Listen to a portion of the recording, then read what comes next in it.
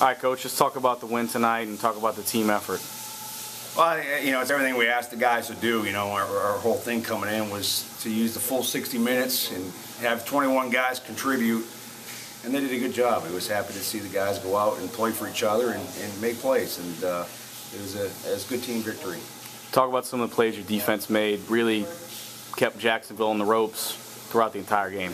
Yeah, I think overall I had a good game plan. Cause had a good game plan coming in, and I think the players, they believe. You know, we had some breakdowns. We had opportunities to have a few more stops, and we missed a couple. But that's the game. So we played the 60. They believed in what they were doing, and they really made a great stand there at the end of the game to secure the victory for us. Talk about some guys tonight that, when you needed to play, they came and provided you a play. Yeah, so many. You know, the whole thing is, you know, you pick your 21 players, and you want the guys. You know, you choose to play the game, to have roles, and I think we really achieved that tonight. You know, from Carlise Franklin to coming in and scoring on the reverse. You know, he was primarily a special team player. You know, Chris DeVault had some big plays, Marcus Smith, and then the whole defensive group. You know, we had a good rotation there. We used every single player on defense, and it goes right down the ladder, you know, or up the ladder. And you know, the kicker he hit all his PATs, which is huge. Hit his field goal. So Adam Kennedy was great. So it's what we want. We want 60 minutes, 21 guys finding a way to win, and they accomplished that tonight. So it was a good start for us. Talk about your offense. Obviously productive, going out, scoring on almost every possession. Talk about that first game.